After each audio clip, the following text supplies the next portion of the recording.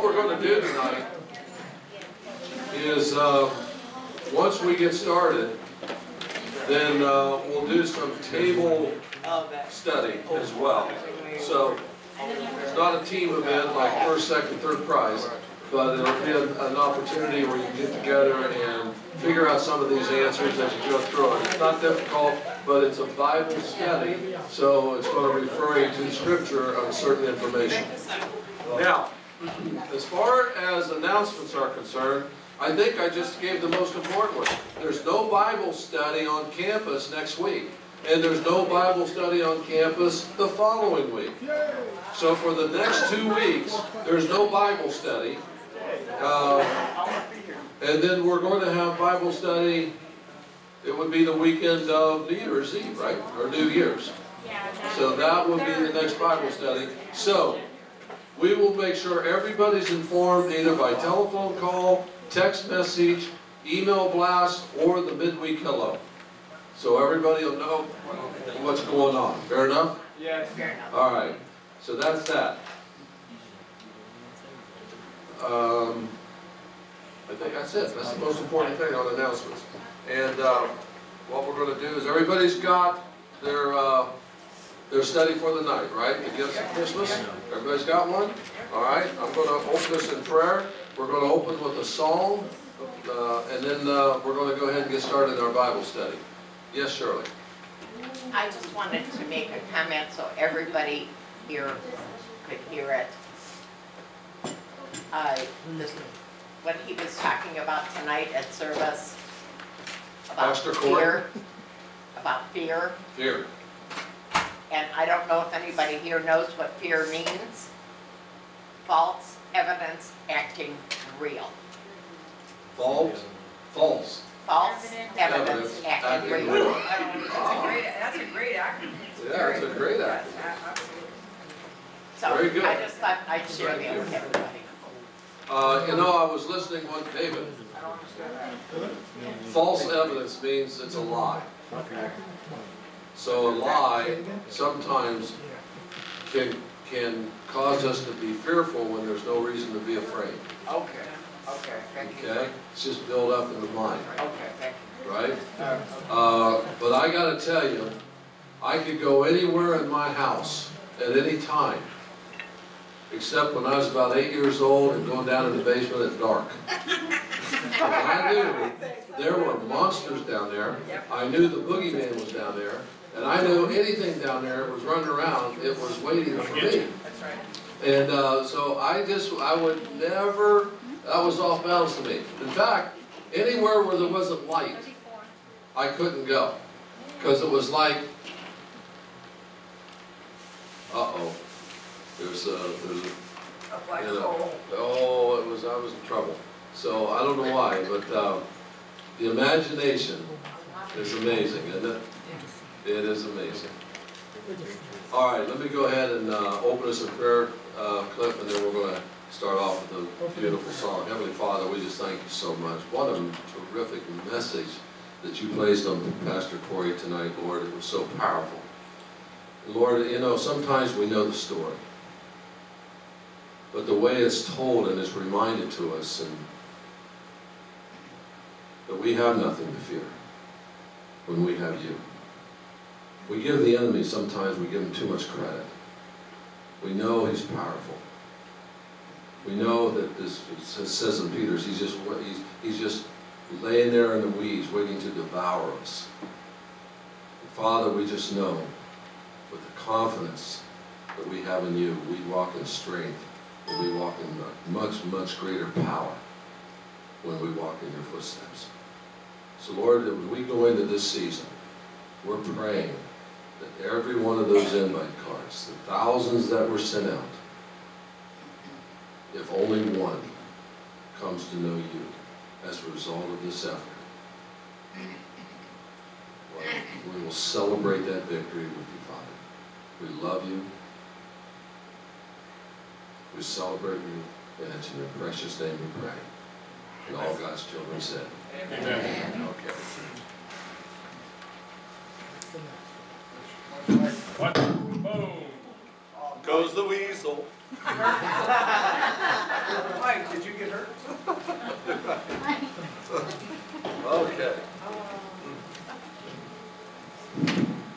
of Christmas. None are more important than Jesus Christ. But I think it would be a good opportunity to study. Did I knock this off? Good to hear me, good. The gifts of Christmas. True or false? Now, like I said, you allowed the team up. We're gonna do some table Bible study here, so you can partner up and work out some of these questions that are on here. Okay? But true or false? Starting right off the bat here. It's true. It's true. And you know what I forgot? This is my Bible. My Bible. This is God's love letter to me. God's love letter to me. I read it daily. Daily. I thank you, Lord, for my Bible. Thank you, Lord, for my Bible. Now prepare my mind and my heart Prepare my mind and my heart. as I study your word tonight. Study your word. All right, amen. Okay, now true or false? The first one is true. Not when he was born, but a few years after Jesus was born, the wise men arrived to worship him. There were priests and astrologers from the Middle East who had properly learned that the Jewish Messiah through the writings of who? Old Testament. Isaiah. Starts with a D. David. Daniel. Daniel. Daniel. There's no book of David, I don't think. Book of Psalms. About David. Yes. Okay. True or false? These men brought gold, frankincense, and myrrh to give the young child. Not only were these appropriate gifts for a king, but each also carried a specific prophetic significance. That's true. That's true. All right, take a second, and I want you to read the first 12 verses of Matthew 12. And I need 3 volunteers. I'll be one. You got one? All right, there's one. Do I need a 2. I need a second volunteer. Mike, number 2. And I need somebody to back clean up. Who's going to bring it home? Okay, Carol, thank you, sweetie. All right, Laquita. Medora, She's thinking of and us. I know. You got the first 4 verses. Okay. Mike, you got 5 through 8. And Carol, you got 9 through 12. Okay? Ready? I'm ready. Okay. After Jesus was born in Bethlehem in Judea, during the time of King Herod, Magi from the east came to Jerusalem and asked, "Where is the one who has been born King of the Jews? We saw his star in the east and have come to worship him." When King Herod heard this, he was disturbed, and all Jerusalem with him. When he had called together all the people's chief priests and teachers of the law, he asked them where the Christ was to be born. In Bethlehem in Judea, they replied, "For this is what the prophet has written. But you, Bethlehem, in the land of Judah, are by no means least among the rulers of Judah. For out of you will come a ruler who will shepherd my people Israel." Then Herod called the Magi secretly and found out from them the exact time the star had appeared. He sent them to Bethlehem and said, "Go and search carefully for the child. As soon as you find him, report to me, so that I may too go and worship him." And when they had heard the king, they departed, and lo, the star which they saw in the east went before them till it came and stood over where the young child was. When they saw the star, they rejoiced with exceeding great joy. And when they were come into the house, they saw the young child with Mary his mother, and fell down and worshipped him. And when they opened their gifts and treasures, they presented unto him gifts, gold, frankincense, and myrrh. And being warned of God in a dream that they should not return to Herod, they departed unto their own country another way. Very good. Thank you, Carol. Good reading by all of you. Okay, gold was the most precious metal known to the Israelites. Symbolically, it represented Power and great wealth. Christ deity. It represented, what's the P stand for? Power. No. Peace. Purity. That's it. It represented purity. Very good, Reed. Give one to the birthday boy. Yeah! Have you gotten your spanking today? You haven't got that yet? Oh, boy. You got something to look forward to tonight. Yes, sir.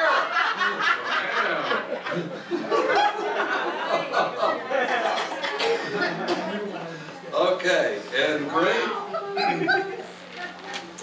So it stands for purity and great wisdom. No? It's close over here. Wealth, I had great worth. Okay. It could be probably the same. Great worth, if you haven't already written that in. If you got wealth, that works. So gold was the most precious. Symbolically, it represented purity and great worth. Almost everything in the temple was made of gold or plated with this metal. Now, if you want to study that, put just right there on a quick note, Exodus 25. It's not a long chapter, but you're probably familiar with it because Moses, as God's instructing Moses, remember how to, here's what I want you to do. The tabernacle. In the tabernacle, and he says, gold will be here, and gold will be there, and you can put wood over here, but it's got to be gold plated. I mean, there's a lot of The gold. Ark of the Covenant. The Ark of the Covenant.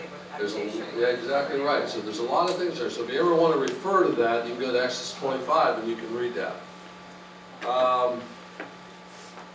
The Magi gift of gold honors Jesus as a king. Absolutely. Very good. They came to acknowledge the one who started the king before his birth. That was in Matthew 2:2. Okay, here's where you do your little homework around the table. Go through 1, 2, 3, 4, 5. There's 6 questions there. You just sort of want to huddle up and see if you can get each of those answers. I'll give you 30 seconds.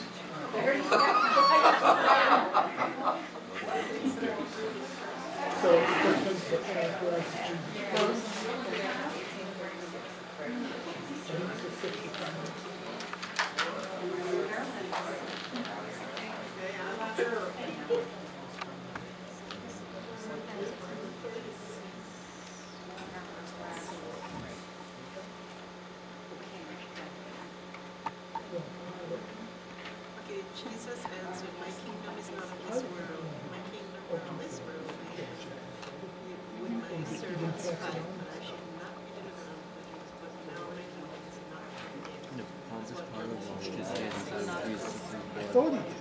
He said, I washed my hands with blood. He washed his hands. Was open.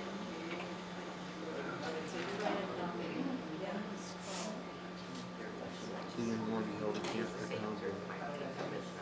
Revelation 4:2.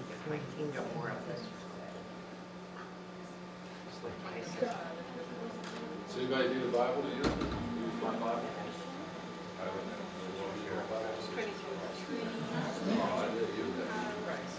He's over there.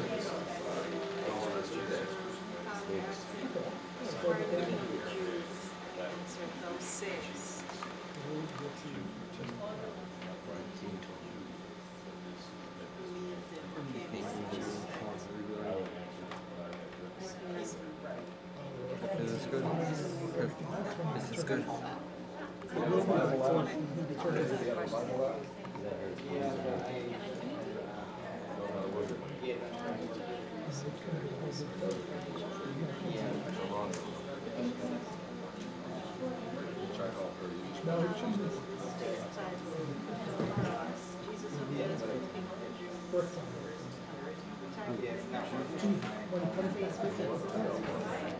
I mean, it's going to be a great roar. If you look at Revelation 19, that's a big deal. You guys need a Bible? You will know by his power. No, we're not. CJ. I got your Bible. Bear. Oh, this is good. Ask him. Do you allow him to be the ruler of your life? Yeah, let's be honest. We don't know that. We don't. What hinders you? What is it? Revelation what? Yeah, I've been Revelation what? Oh, Revelation 19:11 to 16. 19 Well, it comes right down to it. Yeah, what's an honor for you? For you.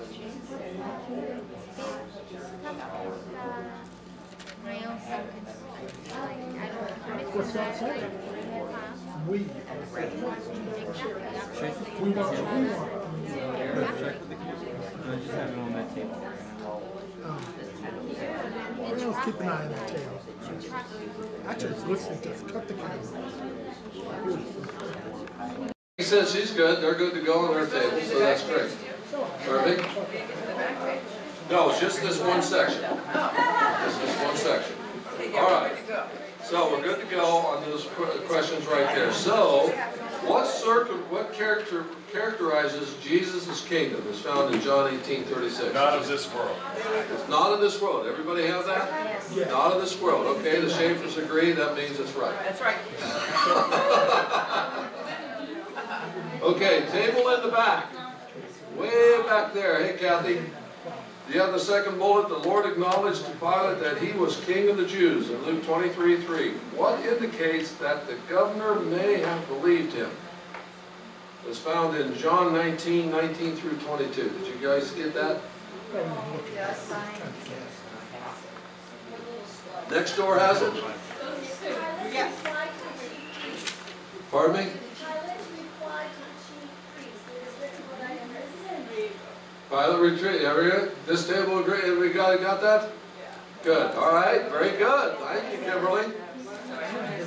But you know what? We got to stop right here and there. I see too many of us. Larry. Pardon me? What's the answer? It is written what I've written. Well, Pilate wrote. Pilate wrote it on the cross. addressing Jesus as King of the Jews, and he said, "What I have said will stand," and he wrote it in all three languages. Aramaic, So the Latin. Greeks, There the it was on the Hebrews, cross. and Aramaic, they could see that he was King of the Jews. King of the Jews. Okay. So the Lord acknowledged to Pilate that he was the king of the Jews. What indicates that the governor may have believed him is because he had it written that he was king of the Jews. Okay? All right, let's start with the table in the back. Everybody's got to say their name because I don't know who you are. I'm playing dumb because a lot of us don't have our name tag. So, who's that cute little girl in the glasses back there? What is your name? Keep going. You need to read. Put your glasses on. Oh, she's got, okay, she's got her name tag on? Okay. There you go. What's your name, honey? Jessica. Not too tight. Jessica. Jessica. So good to have you again with us tonight, Jessica. Did you sell more than one bracelet? No. Okay, she's got little bracelets for sale back there. No, he said more than one. Yeah, more than one. If you want a bracelet tonight, wear a bracelet for $5. She's got them on sale. And who's that lovely girl to your right there in the purple? I don't have a name tag. Oh, okay. So you can ask my name. So let's see. Only tonight. Okay. I'm well- memorizing for the rest of the That's year. Maria. Maria. No, Maria Teresa. Maria Teresa. Maria Teresa. We call it Teresa. I'm not going to try to say that 3 times fast. Teresa. Teresa, Maria Teresa? That's it? Oh, that is pretty, I like that. Okay, and of course we all know Barbara sitting beside you. She's talking to you. Hi, Sherry. Hi. Okay, and right over there beside Kathy. Danielle. Danielle, hi Danielle. Hi. Good to see you again, honey. I'm glad you're here. She came to the Christmas party with her lovely aunt and Kathy, and of course we have Kathy Devlin with us tonight. Good to see you. All right. Okay, we got Robert and Bob Schaefer back there in the back. Robert and Bob. Robert and Bob Schaefer. Oh, I'm sorry, it's Robert and Kimberly. Better get your eyes down there. I think Kimberly's going to see me after class. Okay, Marcel, you introduce us at your table. Peggy.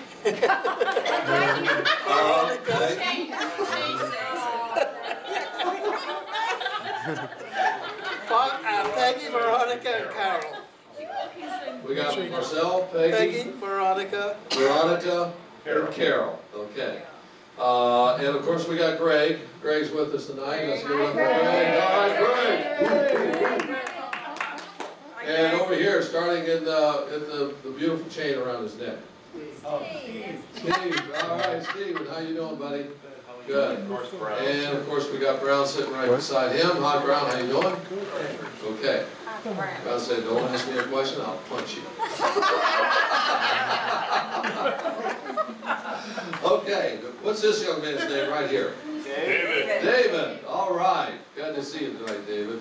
And he's going to be going out to California shortly, visiting out there in San Diego. Yeah. Going out there for a couple weeks, visiting family, and he's going to go surfing. Promise me he won't get eaten by the sharks and come on back.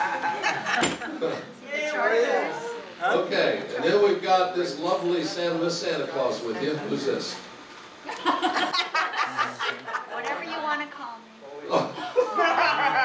Well, I'll call you Leilani. Lolita. That way I'm safe. Now, we got to pray for Leilani's car. It broke down last night, and so she had to have it towed home, and so going to have to get a mechanic really to figure out what's wrong with it, because she was told a couple of different things, but hopefully it won't be anything too expensive, and she'll have the rest. Do you have a way home tonight? Yes. Okay, good. And that handsome young man beside you over there. Tim. Tim. That's right. If you don't find him here, you can find him in the New Testament.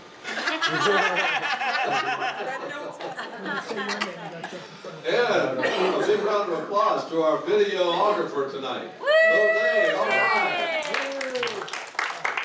You're not putting the camera on yourself? Yeah, put your camera on yourself. That's exactly right.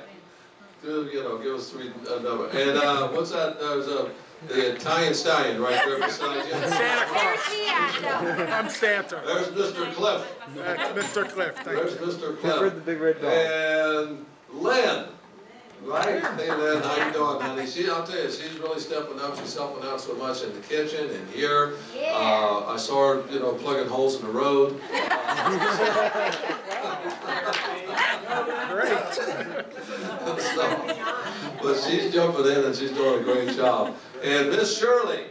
Shirley, this is our sign girl. She'll put your sign on you, and make sure you have one. So if you happen to come into class and you don't have your sign on, just do a U-turn, come right back out, and Shirley will take care of you. I was late to the party getting these little signs in tonight. That's why you might not have one. So that's mostly my fault. And let's see, that's the better half of Cliff sitting right next to her. That's right. And let's see, is it Judy? No, it's not Judy. Is it Linda? No, it's not Linda. I have 3 last names. 3 last names. All right, let's hear them. Birth, marriage, and second. Marriage and second. All right, let's give it up for Karen. Yeah. Let's give it up for Karen. Karen. That's a challenge to live with Cliff. And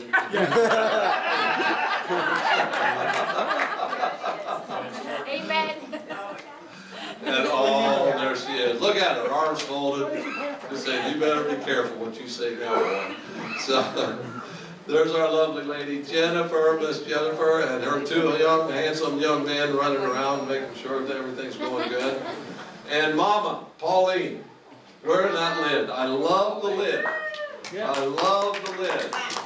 And I'm just so glad that they're with us. Pauline wasn't too long ago, she was just in the hospital. And so she still has a little bit of cough in her, as you can see. So we need to continue to keep her in prayer, and just the fact that she's here with us on a Saturday night. Isn't that wonderful? That is just wonderful. Pauline, we love you. And we're so glad your daughter loved you enough to bring you. So, so that's wonderful. And then we have Larry. Oh yeah, Larry. Larry. And the better half of Larry isn't here tonight, as you all know. So, but she's getting better. She's getting better. And then we have the rowdy group over here. And starting with Mike, Big Mike, Mike Slayball. Everybody know? Hey, Mike. Mike will scare you away just talking to me. What do you want? Hey, Mikey! Did you ask me a question? You better mean it. He did a great job last night. He did a great job. He put all the tickets together, and I tell you, it was just wonderful. We had a great time last night. And And this is going to be, every time that this group is here every year, we gotta make it an annual commitment that we gotta get plugged in and go to that. And whoever didn't get to join us last night, please, we'll make sure you get an invite next year. And not only that you come, but you buy me a ticket. And then, our Miss Medora, she's with us tonight, ornery as ever. And I'll tell you one thing, if you don't know this about Medora, you better know it now. If you're walking out of the church, the big building over here, she will definitely snag you to bring you to small group Bible study. She's, what is the Jewish word for umfa? What's that word? She's got the umfa. Most men don't have. Chutzpah. That's the word I was looking for. So good thing Stuart isn't here. I'd get in trouble for not saying that right. So, at any rate, and our lovely Rita Miller. I'm just so glad she's here tonight. And let's give it up to Miss Rita. I don't know if you were at the Christmas party. Remember her playing the piano? Yeah. Now we know we got talent in the room, and we're going to take advantage of that. So we hope to have her back on the keyboard as quickly as we can. And of course our banker, Miss Donna, and she's Big Red. Oh yeah, Big Red, and she's always chasing Cliff for receipts. And you got to see these two; they're amazing. Cliff. That's right. Has to do the end of the year report. And here's Cliff. I got him somewhere. What's the big deal? And of course, Serena, our Irish girl. But Miss Serena, she's been with us a long time, and boy, she jumps in, and she's been helping out a lot too. And no one has the heart to tell her she's not that good.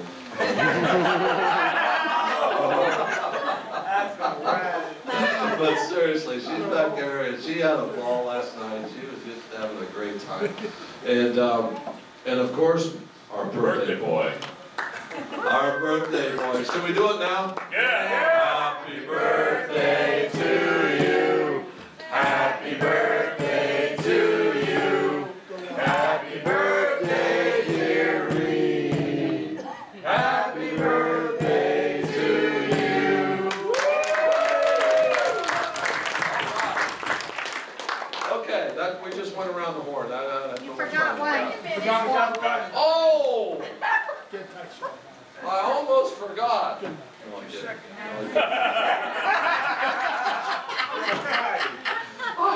almost forgot. Oh, boy.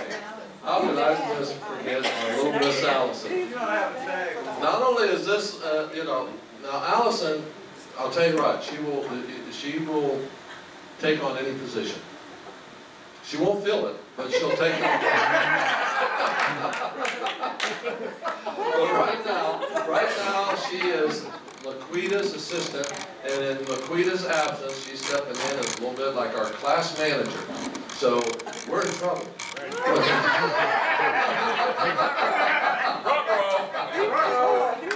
No, but seriously. So any support, anything that you can help her with, she's a lovely young girl, and she's got the ambition and the encouragement. She wants to help out, be a part of our class in any way that she can fill in, and I love her for that. Thank you, sweetheart. So that's our Miss Allison. Give it up for Allison. Okay, that's it. Did we forget anybody? We got everybody accounted for? Okay. All right. Now we're back on our lesson.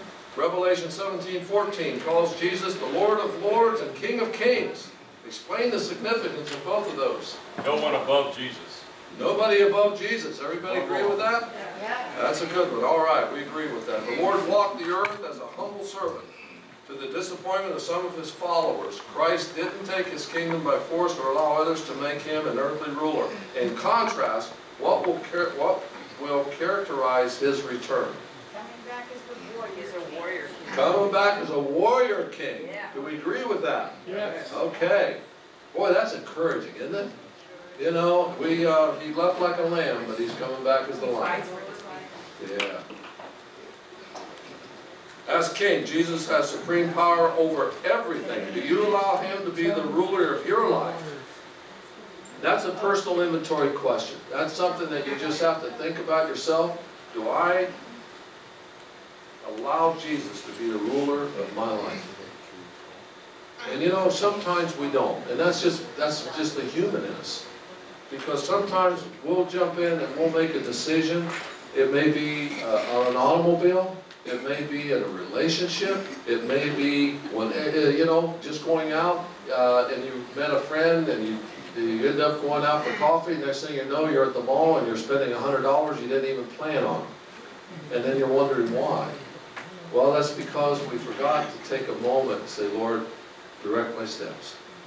What can I do to praise you? What can I do to honor you today? Because tomorrow's promised to no one. So what can I do today to make a difference in this world, in someone's life? Shouldn't that be our challenge, our question to ourselves every day? Okay, and then the last part of that is what hinders your submission to Him. If you're struggling with that, what hinders it? Pride. Pride could hinder it. That's very good. Yeah, ego. And just maybe the sin itself that you're dealing with. It's a giant in your life. And you know you fall victim to it. And so many times we'll say, you know what, Lord, this is the last time I'm going to do this. And we mean it, don't we? I mean, we're really heartfelt, sincere. But then that day later, 2 days later, 2 weeks later, whatever it might be, we'll be right back in it because we say, well, you know what? He understands my situation. We start, you know, it's a little bit like we convince ourselves. You know, He understands. And so what? I know I'm a sinner and it's okay to sin. Well, then you're missing the point of the relationship that Christ wants to have with you. Every day, He wants you to take up the cross. Every day, He wants you to understand that He knows you got a battle. He fought that battle that you fight. Except He took you on straight away for 40 days in the wilderness, remember? And He was tempted upon temptation upon temptation. But He never caved. The King of the universe says all things under His control, as it says in Colossians. How does this make you feel about the stresses in your life that seem unmanageable? And again, that's something that you should evaluate to yourself. When you read what it says in the Scripture, and then you bring it home and say, what's the application here with me? What's the application? What is Christmas all about? What does these gifts mean? So gold represents the precious metal. It represents that we understand that the Magi's gift of gold honors Jesus as a king. We offer and we recognize Him as a king in a different way. We have Him as the king of our life. The king that we want to follow. The CEO of the Lord. So yes, the symbolism was there in the gold and what it meant. If you remember Bathsheba, not Bathsheba. Yeah, not Bathsheba. Queen of Sheba. Queen of, who am I thinking of? David, remember? Was Solomon. No, I'm thinking of Solomon. The Queen of Sheba. Yeah, Queen of Sheba. Remember she brought him a bunch of what? Gold. And metals. And perfume and things of this nature. And the Scripture is very clear on that. Again, she was honoring him as king. And one of the first gifts she gave him was gold. In fact, I think the Bible says 120 talents. A talent equals about 75 pounds. 120 times 75 pounds of gold. That's what she thought and recognized it was. Number 2, frankincense. According to the Merriam-Webster, you read all of that. 1 John 5:13 says, "These things I have written to you who believe in the name of the Son of God, so that you may know that you have eternal life." Now here's what I want you to underline on your piece of paper. So whenever you read this, because I know you're familiar with this passage, this isn't the first time you've seen this. But what you should underline here is the second half, starting with so. So that you may know that you have eternal life. You know, when I read that, I can't help but think. John 5:13, he says, I get the feeling that the first half was said with the soft music and the pretty butterflies and the angels flying in the background. These things I have written to you who believe in the name of the Son of God. But the emphasis, so that you may know that you have eternal life. Do you understand what that means? That's this gift, this little baby, so you can have eternal life in heaven. There's two ways incense was used in the temple, in Exodus 30 and Leviticus. You guys get that far? Anybody get there? And the last there it says, there's two ways incense was used in the temple. It was pleasing to God, and it was used for anointing. It was used for anointing, and pleasing to God. Incense had a nice aroma. Yeah. There's an aroma pleasing to God. That's why this gift is important. So we have a gift that's of gold, showing that we recognize, they want to recognize him as the king. And an incense because of, again, a very expensive gift. What did burning incense symbolize in Revelation? Prayers. Prayers. Prayers? Prayers. Prayers of the saints. Prayers what? Prayers of the saints. Prayer, I'm sorry. Prayers of the saints. Yes. Prayers of the saints. Okay, page 2. We'll go through this quickly. The gift of frankincense, because of the role in the temple worship, prophesies of Jesus' role as our high priest. Very good. Of our high priest. In fact, remember that's what when Pastor Corey was talking tonight. Remember when he referred to Jesus a couple times, he said, as our high priest in the heavenly temple. Christ presented his crucified body to the Father as what? Sacrifice. In Hebrews 9, 11, and 12. Anybody get there?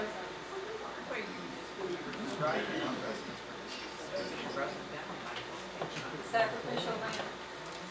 Exactly.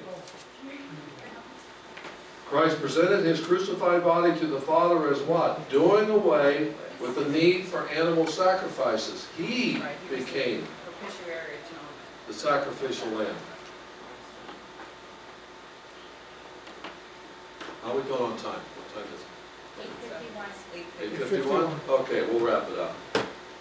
Let's jump, I won't let you go ahead. How about if you just do your homework on the next 3 bullets there, 4 bullets? Look at those. Jewish priests acted as mediators between God and man. What can we now approach the Lord without, and why can we now approach the Lord without an intermediary? You'll find that because of Jesus, and you'll read more about that in 1 Timothy 2:5. If you read Hebrews, it'll give you 2 reasons why Jesus is a better high priest than the leaders of old, and do you feel confident approaching God without an earthly mediator?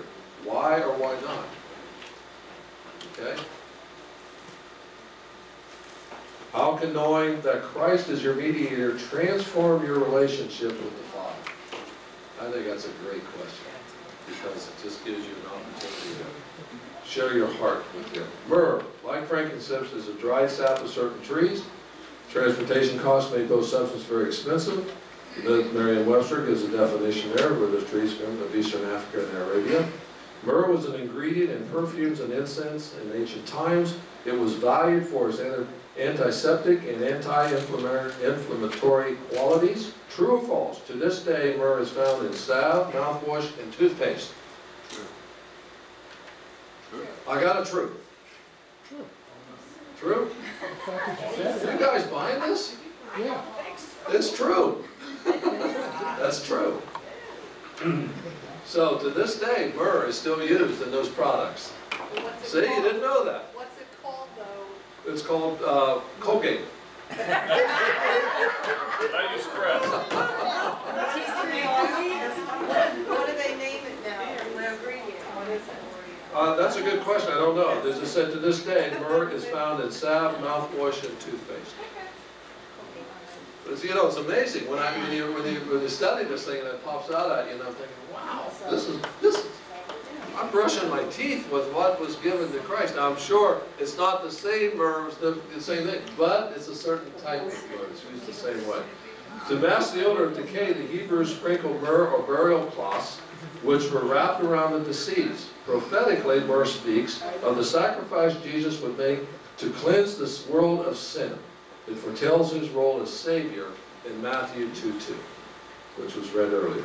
So you've got those next 4 bullets, and ending up, the Magi's gift of gold, frankincense, and myrrh prophesies that Christ would be our King, our High Priest, and our Savior.